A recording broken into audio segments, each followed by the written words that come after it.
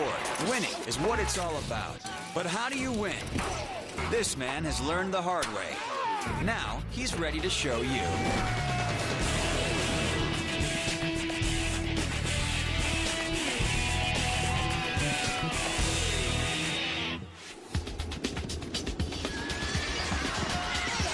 If we want to learn about the exploits of some of the earliest warriors and the weapons they fought with, we need only look in the Bible. The Old Testament gives a detailed military history of the 12 tribes of the Israelites and their fight for survival.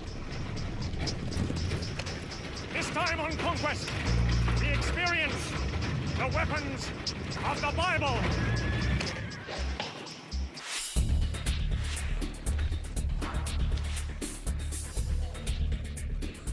The lands of the Bible are squeezed between the Mediterranean Sea and the desert.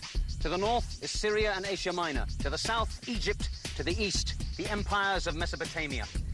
This area used to be called the land of Canaan. It's only 70 miles wide, and it's absolutely essential in a strategic position as the sole land bridge between Eurasia and Africa.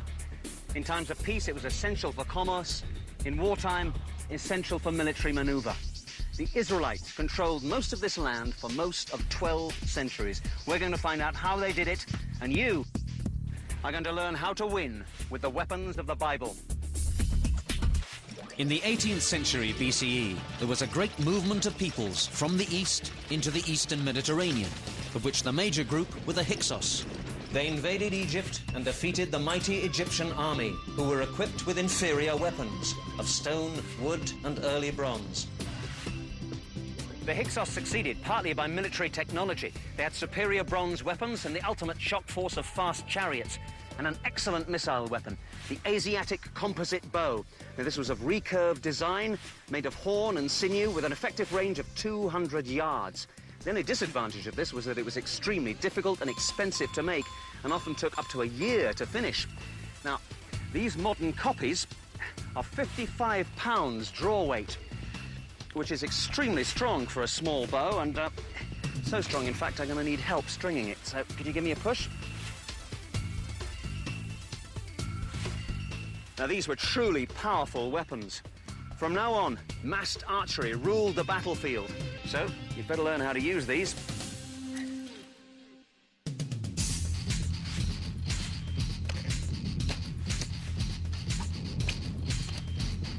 Archery was so effective in this period because good armor was rare.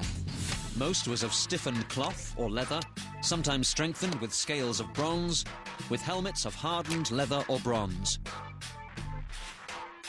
Eventually, Egypt expelled the Hyksos by copying the weapons of their enemies, especially the bow and the chariot. By the time of the New Kingdom in Egypt, the Israelites were treated as a hostile population. Sometime during the 13th century BCE, they were led out of bondage in Egypt by their leader, Moses. Later, under Joshua, they began the conquest of the land of Canaan. At this time, the Israelites were still nomadic. They were a collection of individual Bronze Age warriors. They fought with a spear and javelin, bows and slings, clubs, many types of axes, swords and shields. These are the classic weapons of the ancient period, but what's important is what they were made of. Now, they still used flint and stone, warheads and blades, and these could be extremely sharp, but they had to be short and they often shattered on impact. The best blades were made of metal. First metal blades were made of copper, but this is an extremely soft material. But if you take 7 parts copper to 1 part of tin, you get an alloy called bronze.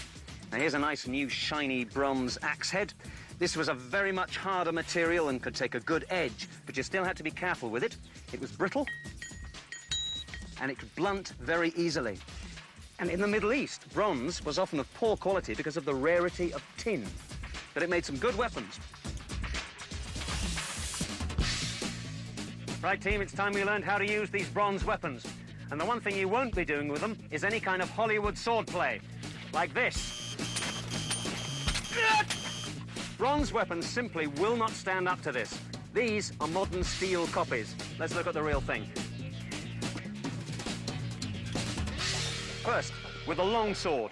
It's absolutely pointless to try and think of any kind of cuts against bronze armor or bronze shields. All you're going to do is blunt your sword. Also, you're not going to be able to take any kind of parry. If you thrust at me, there's a good chance that your sword or mine will break, so don't allow your sword to be cut down onto. Now, these aren't useless weapons, but you just have to rethink your whole idea of sword play. You push shield against shield, and you try and find the gaps, the unarmored places on the body, low on the leg, up to the face, into the gut.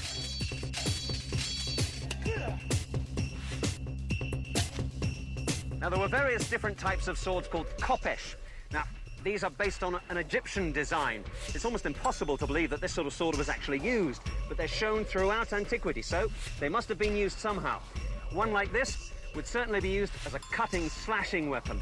I would try and smash your shield aside and then come in with a head cut to smash right through it, cleave through it, and through you. Now, the bronze spearhead meant that the spear could really come into its own as a fighting weapon. Spear fighting technique is a whole technique to itself. There's all kinds of thrusts and parries. If you parry too far out, don't, because I can come under and in.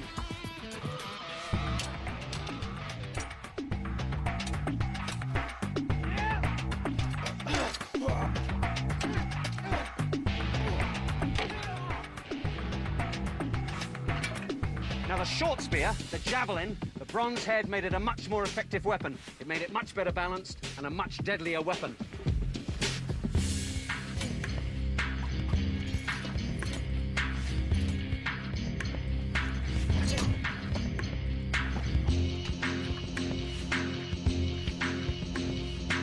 Now, there were many different types of axe. Everything from this double-handed monster to this nice, short, sharp one.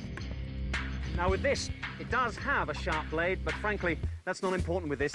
This one relies on weight. You try and cleave through your opponent's shield or armor. Now, I'm going to cut at you. I want you to try and hit back at me, all right? Ah!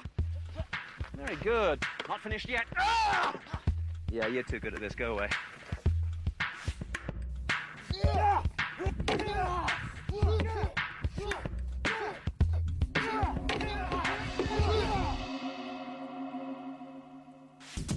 From around 9000 BCE began the process we call civilization.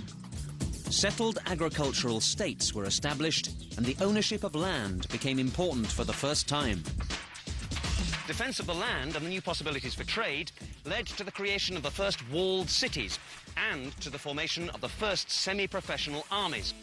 Now, you guys will be armed with short swords or axes, with spears and with shields, and with some basic armor and helmets of bronze or leather. So pick up your shields, follow me.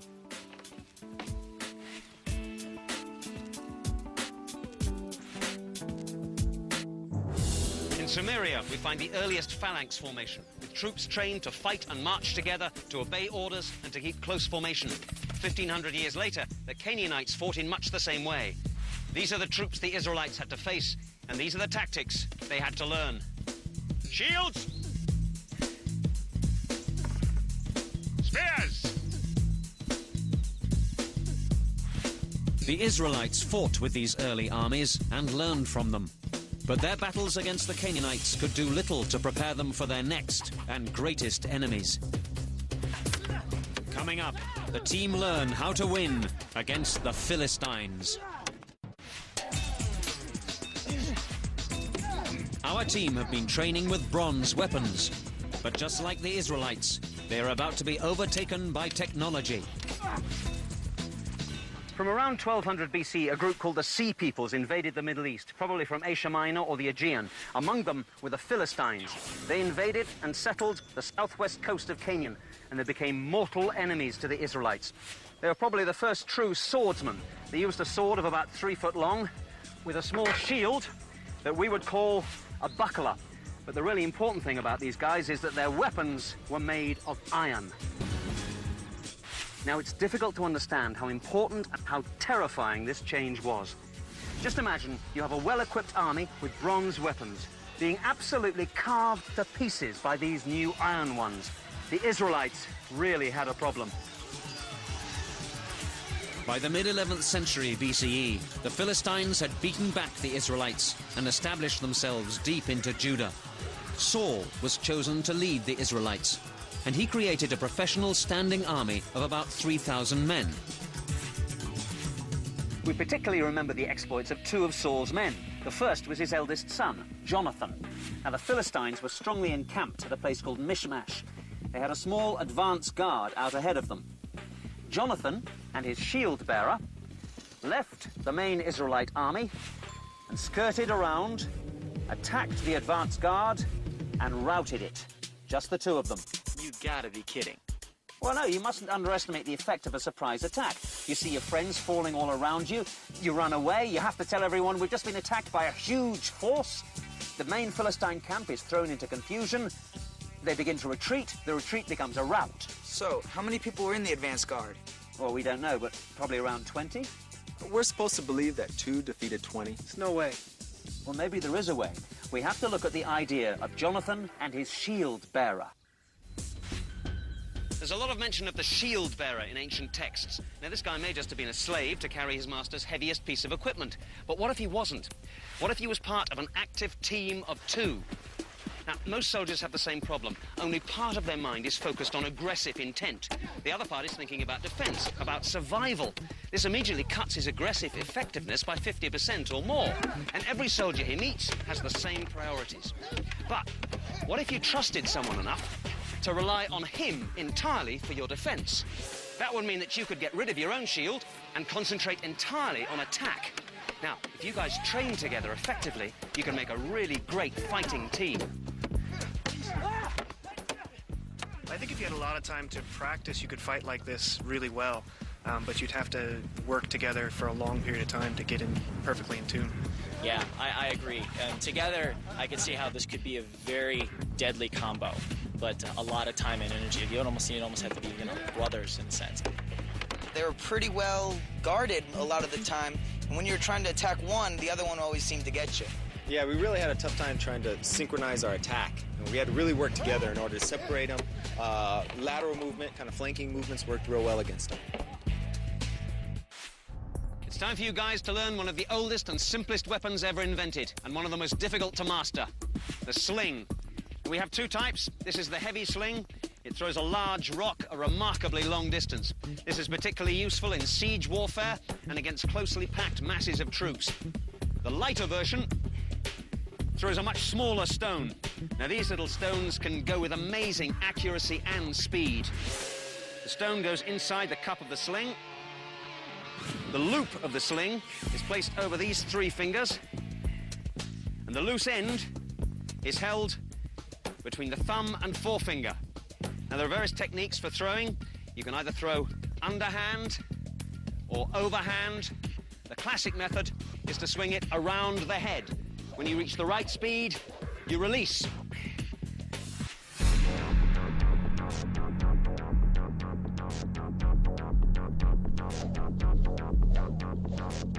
In certain cultures, and among all sheep-rearing societies, the sling was taught to every boy from childhood. It kept wolves away from the sheep, and of course it was always an excellent weapon of war. But the most effective weapon of the period was the war chariot. Now, we keep on hearing about chariots, and we know exactly what they look like, because some have actually survived from New Kingdom Egypt.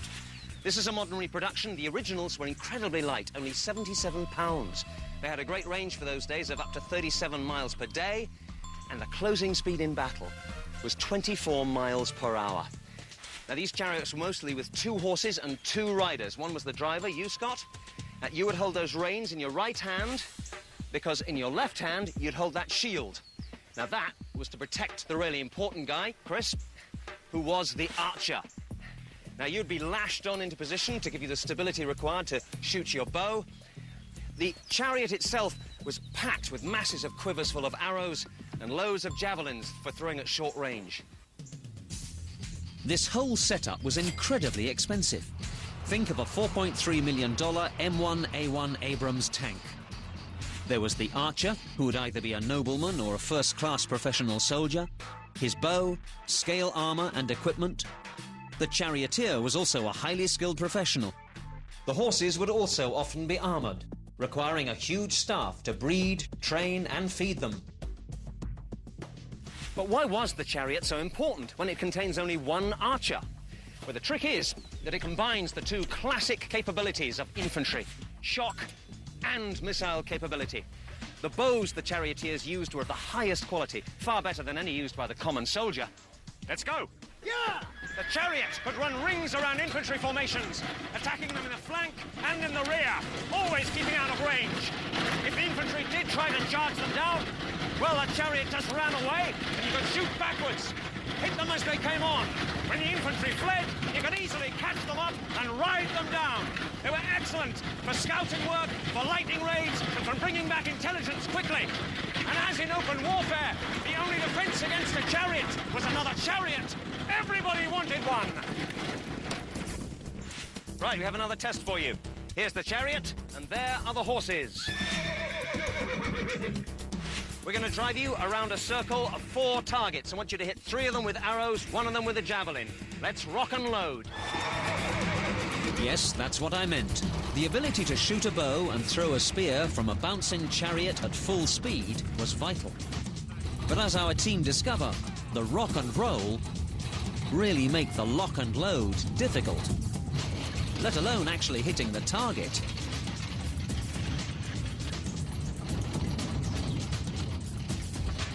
But after a few tries, our team get the hang of it, and they manage to hit some targets as they sweep by. Next, our team combines the ancient skills they have learned to compete against each other using the weapons of the Bible. Right, team, for your final challenge, we've set you a course of various combat tasks. You'll get a point for each hit, and the course will be run at a fast pace. First, you'll have a spear fight with padded spears. Then, you'll have to hit that target with arrows, javelins, and slingshot. And finally, you jump in the chariot and hit your targets on the move. Good luck. First up, it's Chris against Scott with the padded spears. Whoever gets 2 solid strikes to their opponent's body will win the first round of the challenge. Go! Both men stand their ground, but in an instant they strike simultaneously and each score hits. But then Chris flies forward and gets a second solid hit to Scott's stomach. Hit that! In his hasty retreat, Scott sprains his ankle. This may hinder his chances in the next 2 rounds of the challenge. Next up are Dan and Dave. Both fighters are more cautious, looking for an opening. Dan uses his hand to deflect Dave's attacks and then makes a stab to his opponent's stomach. Dave's looking for revenge now and gets a hit to Dan's chest. Good hit! Dave blocks a shot to his face, but misses a double hit to his stomach. Dan wins 2 points in the first round to tie for the lead with Chris. Next up, it's round 2. Scott shakes off his twisted ankle and sets himself up for the second round. He scores a point with his first arrow, but misses with the second. Then loses his concentration and misses both javelins and slingshots. He's off to the third round with only 2 points. Next up is Dan. Surprisingly, he misses both shots with the bow, but makes up for it with 2 hits using the javelin. The slingshot continues to give our guys problems, as Dan misses with both stones. Dave, still sore after losing the spear fight to Dan, lines up his bow and knocks up 2 accurate hits for 2 points to get him back in the game. But then blows his chance for the lead by missing his next 3 attempts.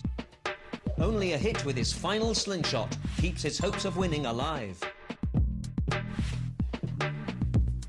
Chris races to his mark and immediately gets another point, then narrowly misses with his second arrow. But 2 lucky javelin hits make up for his inaccuracy with the sling, and he exits round 2 just in the lead.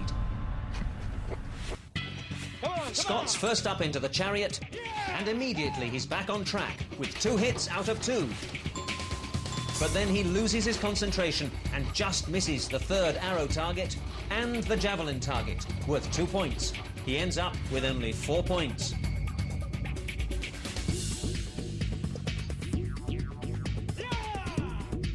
Dan starts off well, nailing the first soldier. but then fails to knock the arrow and completely misses the second target. No excuses now, as he has plenty of time to line up the third, and he gets it. But can he get the double point with his javelin? No. Dan ends up our current leader with 6 points. Dave is determined to be our latest Conquest champion and starts off strong. But then he fumbles and drops his second arrow and can't recompose himself and misses the third target. Only the javelin can keep him in the running. And he gets it, scoring 2 points for a total of 7 to move past Dan.